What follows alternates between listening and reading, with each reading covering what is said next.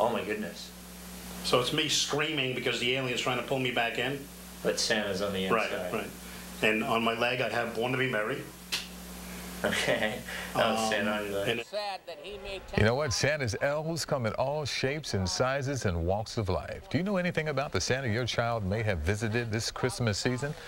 Let's talk about it right now. Local filmmakers making a documentary on some of the men who spend the holidays in red and white. They may have very odd real lives, but once that suit goes on, they are Santa. And here to tell us about I Am Santa Claus is filmmaker Tommy Avallone. Tommy, hey, good to see you, man. Hello, Yuki. How are you? Welcome. Doing well, man. Whose brainchild was this, and why was it put together? Tell me about it. Oh, well, I was just walking around the mall with my wife one day, and we looked at Santa Claus, and we were like, I wonder what happens December 26th. What life is he going back to? And that's kind of the question we asked in the film.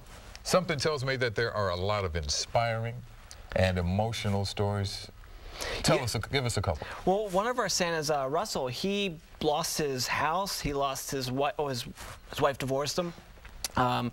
He lost his job. He couldn't get a job again because he was, older. They wouldn't hire an older gentleman, and he just moved into his daughter's basement.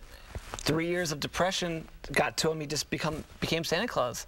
Started dressing it, growing the beard, dressing in red. So it's like a form of therapy for him when he was in the mall or wherever. That kind of uplifted him. Yeah, he very well could have just started drinking a lot and doing drugs, but instead he just grew his hair out, became Santa Claus, and that was it. It lifted him out of depression, just being that happy and jolly. Wow. How'd you pick your Santa Claus? Was there a process at all? Well, Santa Frank, the one with the tattoos, yeah. I ran into him at a chiller festival. It's a horror festival in North Jersey.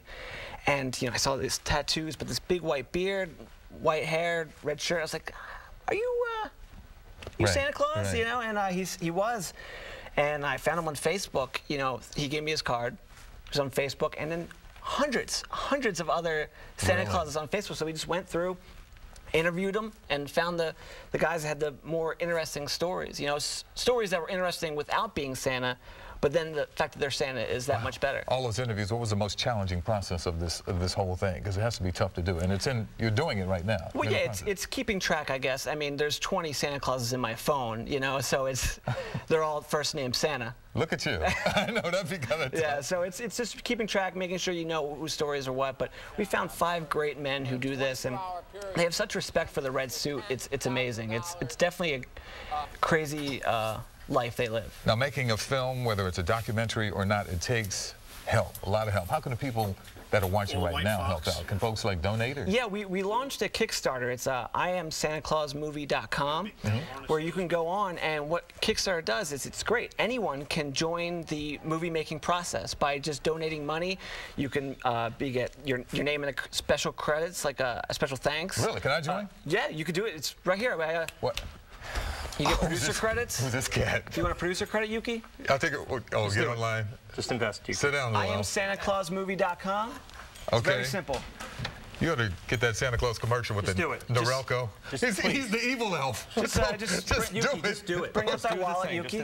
Okay. Bring up the wallet. All right, while I do this, let me remind everyone. IamSantaClausMovie.com. IamSantaClausMovie.com. If you want to help make the movie, I Am Santa Claus, go to CBSPhilly.com and click on Talk Philly. Do it. Just do it? All right, I'm going to do it. I'm going to post this on my Facebook. All right, we'll be back. Time for weather.